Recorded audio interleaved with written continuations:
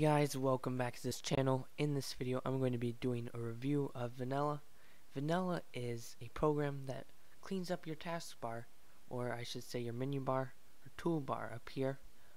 This is where a lot of icons go, and if you get more software besides what's on your Mac, it can get filled up pretty fast. So this program declutters it. It hides stuff. You can do various things, sorting and putting in what order you want them to go in. So you can even move Apple OS stuff like battery bars and things like that. So really awesome. Let's get into it. Okay, so the website you'll want to go to is matthewpalmer.net. This is the website of the developer's program. There is a pro version. This makes it available to always start up when you restart your computer, and there's a few other various things you get with Pro, but once you get it, open it up. So it looks like a white square with rounded edges with a mint or green circle inside of it. It comes up with this Unlock Pro version, and they have things hidden.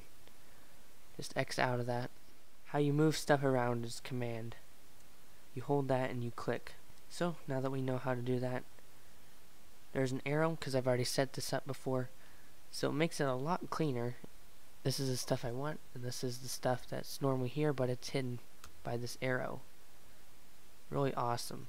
So I said to move stuff around by holding the command, and then you just click, and as you can see, it moves it like that. You can move stuff like that. You can move the sound menu thing, so you can move software and actual Apple features. So if you want to see that menu again we just saw, just click this dot.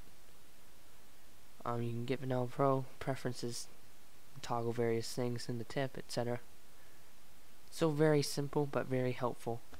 Vanilla is a program you should definitely get if you've got a lot of software. It's nice. It hides stuff that you don't necessarily need to see every day, like Magnet or different various background programs, passwords and emojis. So very cool. So thank you guys so much for watching this video.